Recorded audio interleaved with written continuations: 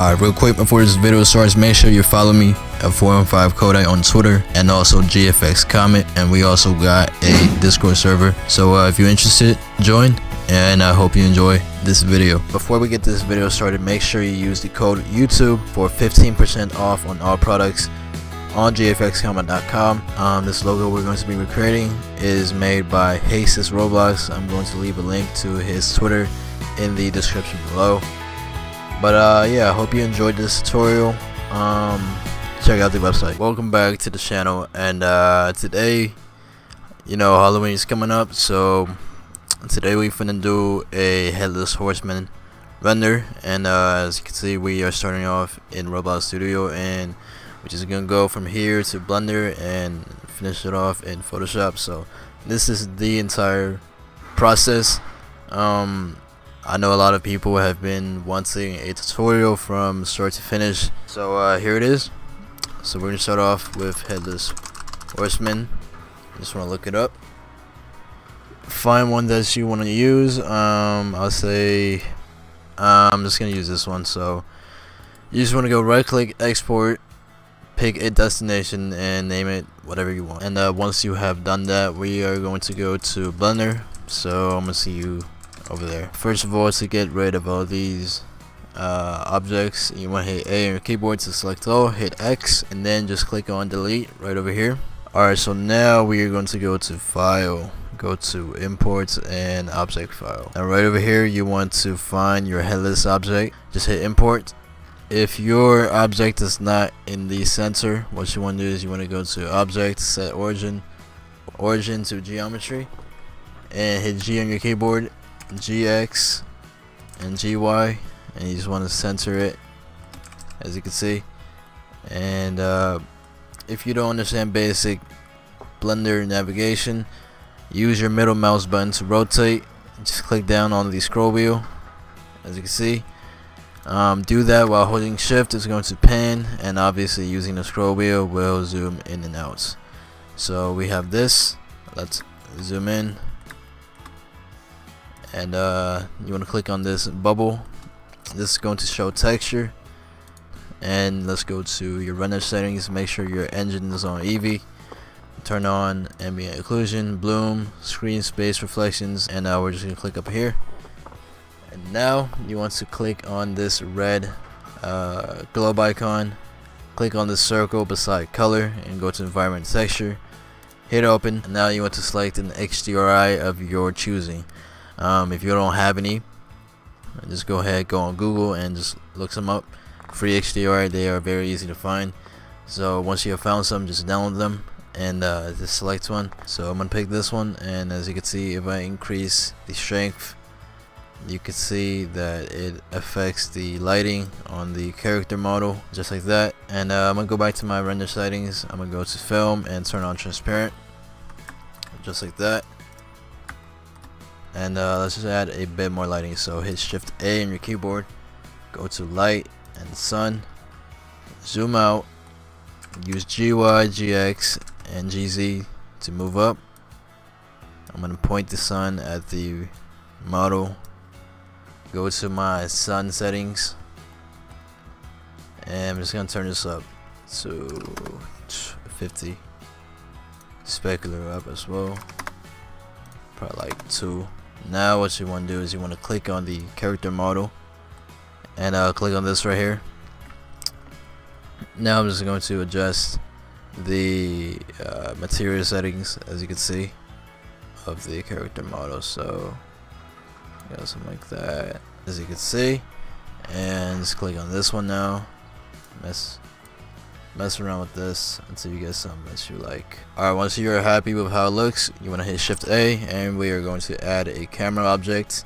And now you just want to hit 0 on your number pad, not the numbers up on the top, top row. So you're gonna want to position it however you want. Go to your camera settings, and we could just adjust this a little bit. So maybe something like that will work. You could maybe zoom in. Alright, so once you have it how you want, we're gonna go to this tab, and I'm gonna do 1000 by 1000. Zoom out, reframe this, just like that. Zoom back in.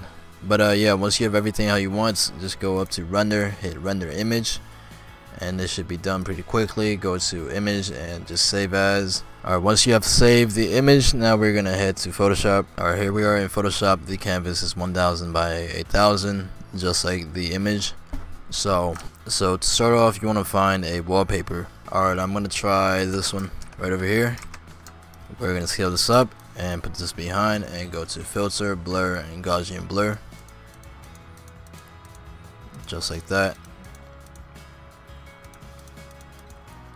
And let's scale this up as well. There we go. Now I'm going to add a exposure adjustment, and I'm just gonna play around with the slider. There we go. I want to enlarge this actually. Now I'm just adding a gradient map on the soft light mode. I don't really know what to say because I'm just doing this as I go along. I didn't exactly plan this out, but yeah, just follow along, and you should be able to achieve similar results to what I am doing. I'm gonna go here and do black. Boom, and boom, and I'm just gonna go like this. Alright, now for the pumpkin effects, I am using i5K's graphics pack, the 7K pack. As you can see, you can use any pack you want. If you don't have any, just look it up online. It's very easy to find. Just look up free graphics pack. Just go ahead and do that. I'm trying to find which stock I want to use. Let me see how this looks. Change the mode to screen, as you can see, and let's put it right over here. So what you want to do for fire is we're going to copy it again, and let's go filter, blur, Gaussian blur, so blur this out, something like that. We're going to make a new layer, go to our brush tool and select an orange color, something like that maybe, and I'm just going to brush on the inside. So there we have it. Change this to overlay. Oops. Copy this again. This time screen. And then copy it one more time. This time normal. Alright, now let's go back to the actual fire effects. So make a new layer. Orange. And now we're just going to paint around the character as well. Filter, blur, Gaussian blur. And change this to overlay. As you can see, we could copy this again. Yeah, I mean, just try your best to follow along. I don't really know what to say right now. I am trying to figure this out as well. Overlay.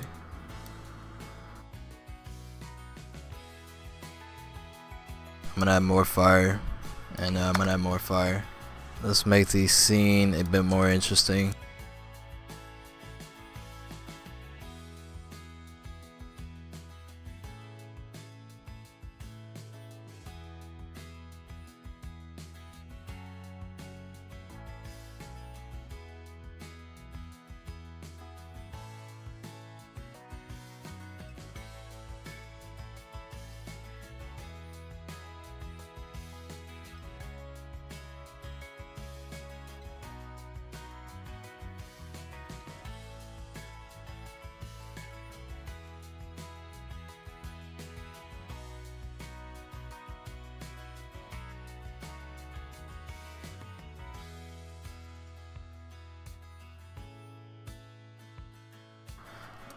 Alright, so I found it. It's right here. Let's erase that. Alright, so take everything, select the top layer, hold shift, bottom, control G, control J, control E. So we have this image, but you see there's all this excess. So just want to hit Control A, Control J to copy, delete the previous one, and Control J to copy it again.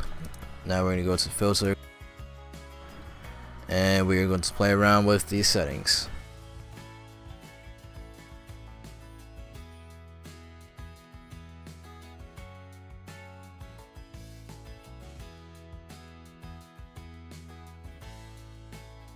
But yeah, that's gonna be it for this tutorial. I hope you enjoyed, and I will see you all in the next video.